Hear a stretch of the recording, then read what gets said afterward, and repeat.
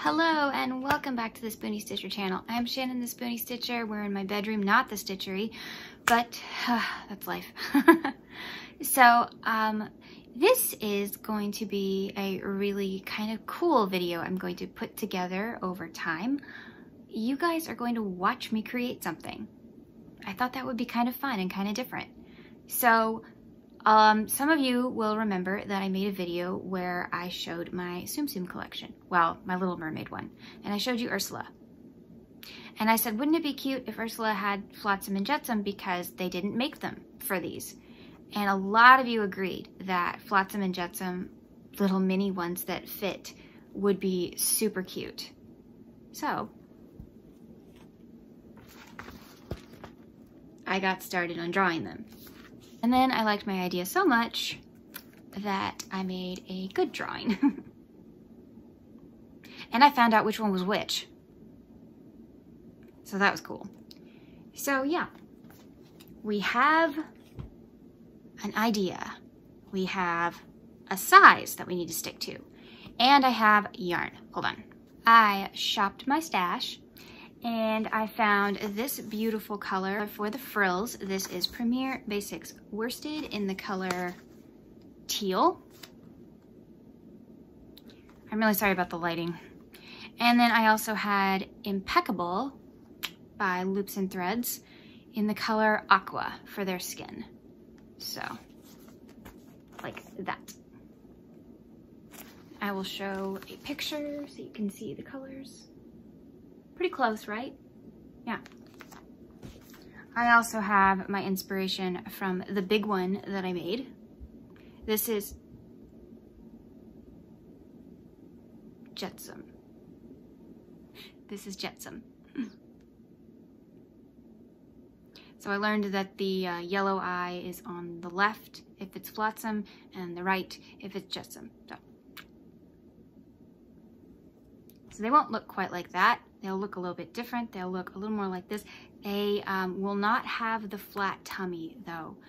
I'm not 100% sure how to do that quite yet, but we will see. And I decided to bring you guys along for this part because it should be a fairly small, no pun intended, fairly quick project to make. So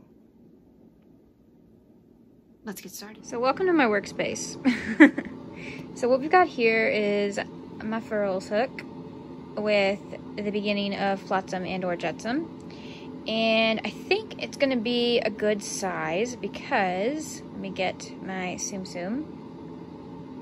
This is Ursula. We need it to be smaller than Ursula. And yeah, I think we're doing okay. Okay. Yay! So yes, I crochet in my bed with my heating pad. This is how I crochet. So see that little pile over there? That's all my drawings and sketches and all kinds of stuff. And oh, you can even see Beatrice. There you go. Yep. Sorry about the fan. So I have it lined up next to Ursula. Well, his little snout isn't perfectly lined up, but you get the idea. And yeah, I think he's a good size. So now I'll just make two. What do you guys think? And here they are. So I just added a false French knot for the eyes, tutorial linked down below if you want to know how to do that. And I did a surface crochet along their back and then single crocheted and slip stitched into those stitches, so it created this ridge. And they're the perfect little size, look at that.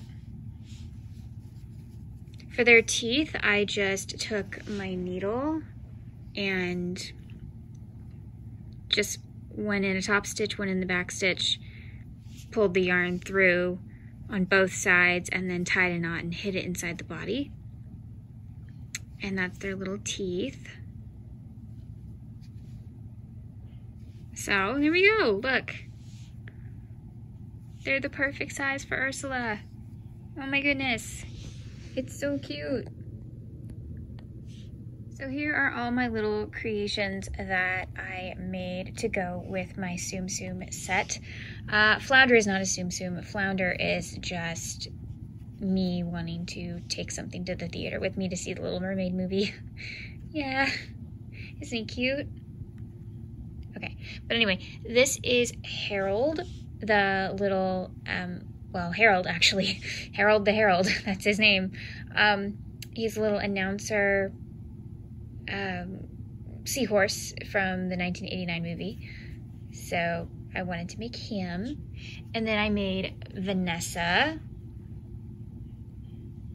complete with shell necklace.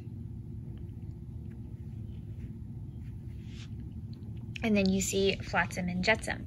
So thank you so much for going on this little journey with me. This was a fun little video. I may have to make more. Let me know if you like these kind of videos where I kind of show you my process. Thank you so much for joining me today. Remember to like, share, and subscribe. And I'll see you next time. Remember, life happens, yarn helps, and spoonies can stitch it up too.